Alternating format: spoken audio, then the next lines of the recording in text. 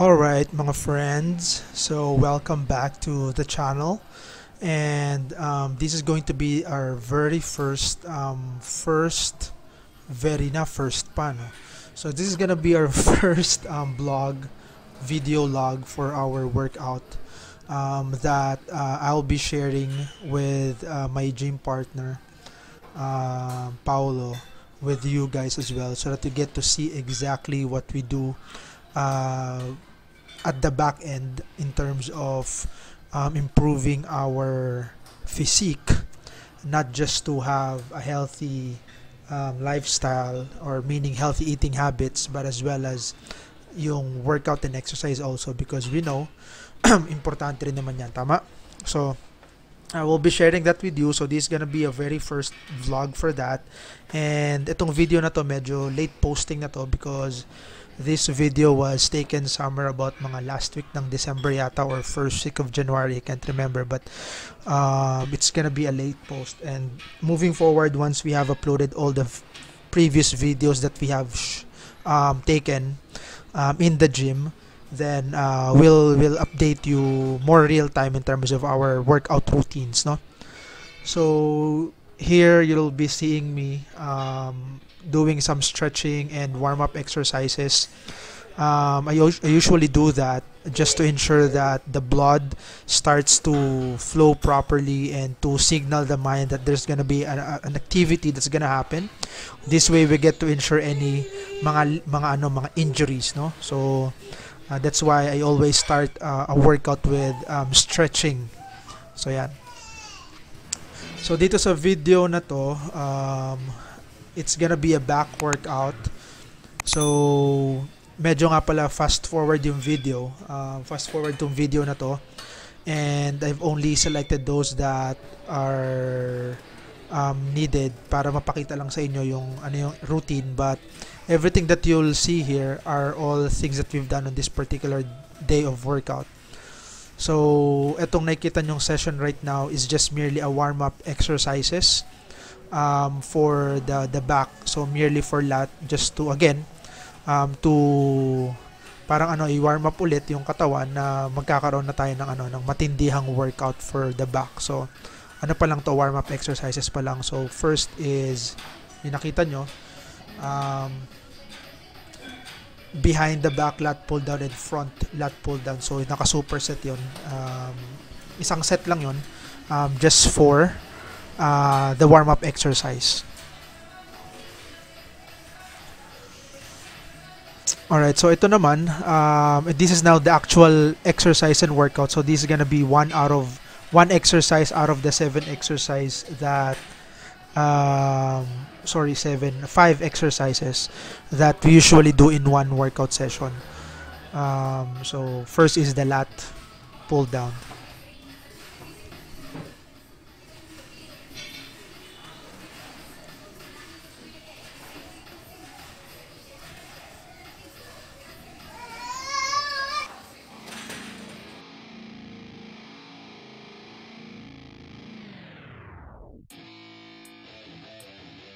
Yeah, let's go. I'm unstoppable, do the impossible. I'm irresponsible, yet I'm phenomenal. I got an arsenal, I'm dropping bombs, you know. No, I'm not stopping, no. Conquer the obstacle.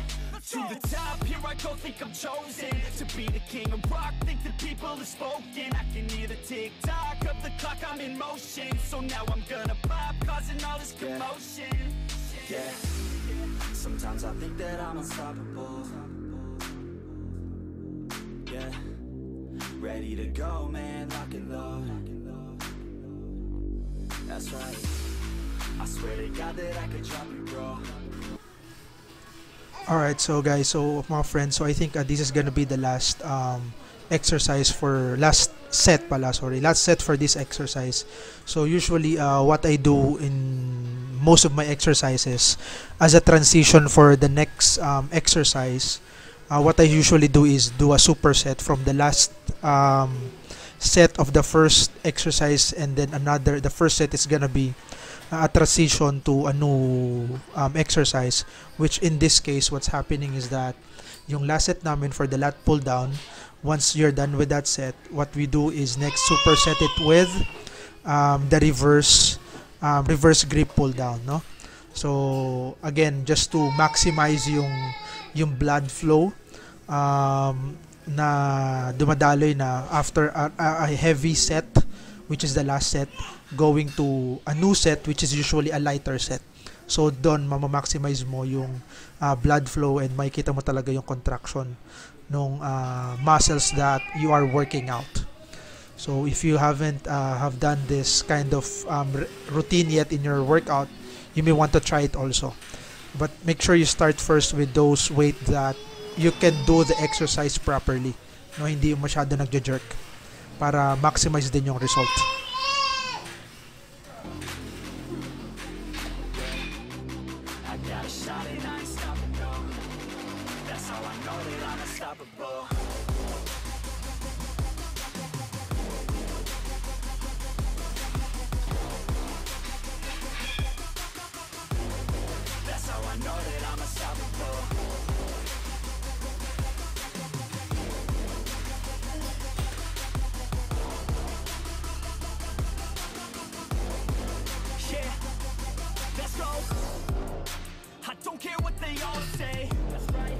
I'ma do this thing my way. Let's go.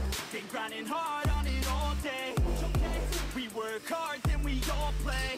Yeah. I'm addicted to the grind, man. That's right. So I refuse to waste time, man. One day it all will be fine, man. Let's go. Gotta commit to the grind. You know we're back with the Guinness, setting records every minute, every track. An addiction to the fact that we're winning. Still we lack something's missing. Need a track that is hitting, making racks, making millions. I don't waste time, no, I make time. All these people wanna hate mine, I'ma make mine. While you sitting there complaining, I'll be training. While you sitting there just waiting, I'm creating. Yeah. Sometimes I think that I'm Alright, so in this workout or exercise naman, what you will notice here is also the same variety of a lat pull. It's still gonna be a lat pull down but with a different variety ng bar. So ang tawag naman dito is yung D bar lat pull down. So still 4 sets for these exercises. So if you will notice, most of the sets na meron kami for each exercise has 4 sets. Minimum na yan siya, no? Bihira kami mag-exercise with just less sets. So laging 4 sets kami lagi. A minimum of 8 repetition for each sets. Depende na lang pag sobrang heavy talaga. So usually baka mga 6 na lang, pero seldom naman nangyayari yun. So minimum sets namin lagi is 4 sets with 8 repetitions.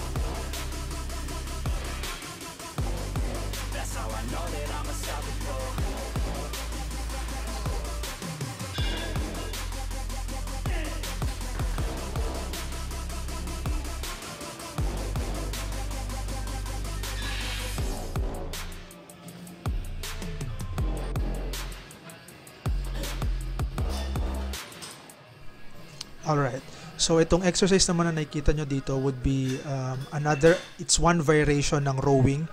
So ang tawag naman dito is seated chest supported rowing. No, it still targets the back, but this time around ang tina-target naman ito would be yung mid back mo. So I think I prefer this exercise than the normal cable rowing, just because nasasagad ko yung pull dun sa lower back, unlike sa normal cable rows na gagamit ka ng either long bar or a V-shaped bar na limited yung pag-pull mo dahil tatama na siya sa katawan, so hindi na ma-maximize. Unlike this one, pwede mo ma-maximize yung pag-pull mo ng weights. So mas nako-contract talaga yung mid back mo dito. Now later you'll see itong part na to. This is the last set of this particular exercise, but the last set what we did here is we did a drop down set, no? So yung 4 sets that we have on this workout, then we don't stop, and then you drop all the weights until you finish it. And yung pinaka last weight nya is gonna be to failure, meaning you do a lot of repetition until hindi mo nakakayanan. So doon wala na talagang bilang yan. So if you have not done this kind of setup, you may want to try and do this routine. You can include it in your workout if you're doing back workout.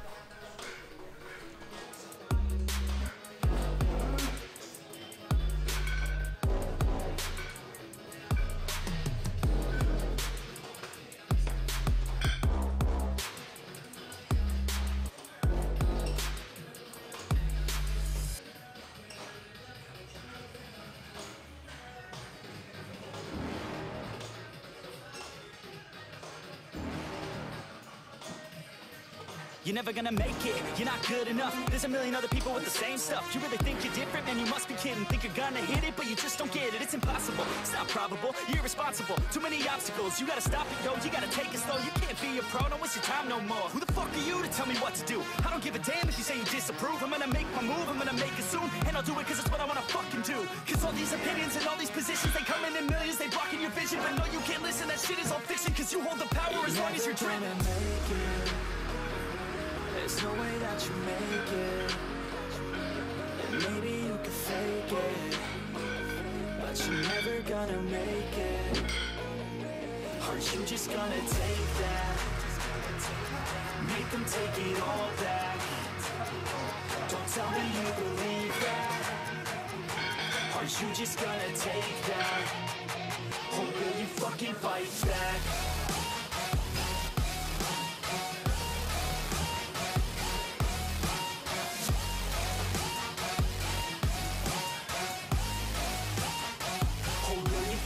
Fight back.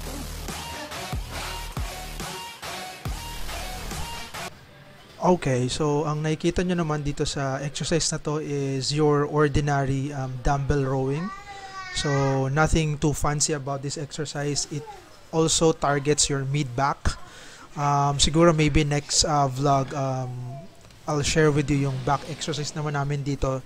Yung variation naman niya that would target your lower lats, no? Para masagad yung width niya, yung connection from your back to papunta na sa almost sa waist. So I'll give you a variety of this dumbbell rowing that will target that part of your back.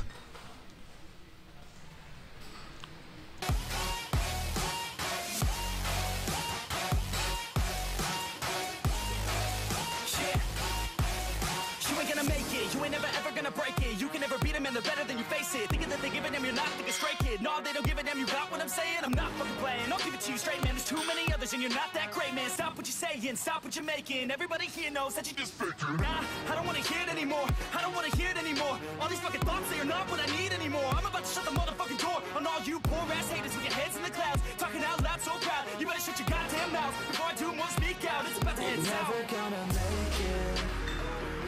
There's no way that you make it. Maybe you can fake it, but you're never gonna make it. Aren't you just gonna take that? Make them take it all back. Don't tell me you believe that. Aren't you just gonna take that? Or will you fucking fight back?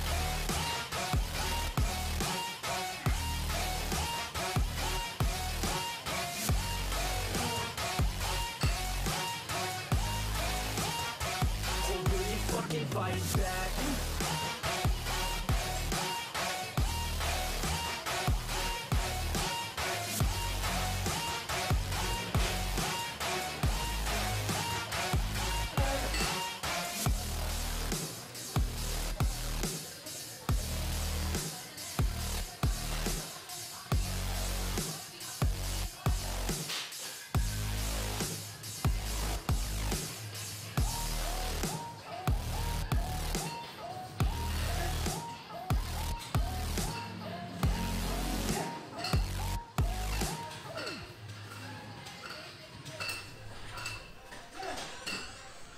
Alright.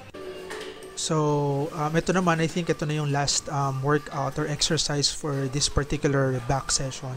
So, I think most of you knows this kind of exercise already. It's the behind the head lat pull down. So, it targets your lats para magpalapad ng likod, no? And later, I think nag-drop set din kami dito. Yung pinaka-last set namin din, drop set din namin. So, ako especially, I like doing yung mga ganong kind of exercises na dinadagdag ko sa routine just to add intensity ng workout para ma-maximize lang yung pahirap. So usually I do that kind of exercises when I'm trying to put more emphasis on a particular body part na gusto kong magkaroon ng definition. So kaya ako nagsusupersets and nagda-drop sets. Alright, so I think this video is almost over after this workout. So I hope you learned something out from this first vlog, video log that we have for yung mga gym escapade namin. So papakita ko sa inyo lahat yan. We actually are recording almost every workout that we have. So I'll share everything with you. Baka may makuha kayong mga ibang mga different types of workout that you haven't done so yet in your routines, so you may want to try them, no? So please do share this video, share it with your friends and your family who you think can earn or learn from these exercises. And again, if you have not done so, please click on the subscribe button. Don't forget to hit that notification bell so that you get to be updated all the time of our new upcoming videos. Alright? So, thank you for watching, guys, mga friends. So, see you next video log.